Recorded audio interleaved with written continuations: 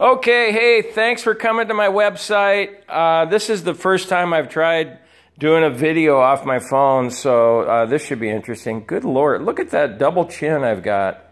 Well, you never really notice it until you see it on camera, and then you go, yeah, well, I probably shouldn't weigh 235 if I'm 6'1", I don't think. Yeah, I gotta do something about that. That's a New Year's resolution.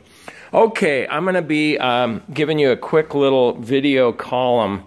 I think that's what we're gonna try and do here. It's halftime of the Armed Forces Bowl, and bear with me because I'm getting down here with my dog.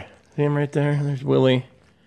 He's hanging out. He's doing okay. He went blind a couple months ago, and we're kind of dealing with it and doing the best we can. And I really don't know why I'm doing this right now, but the reason I'm screwing this thing up. It's almost like the radio show. It's a misfit video here.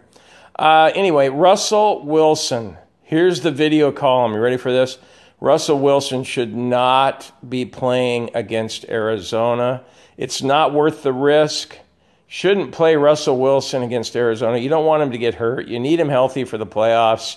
He had 11 hits. He was hit 11 times by the Browns, 13 times by the Rams. Willie's getting a little restless. I don't think he likes this column idea.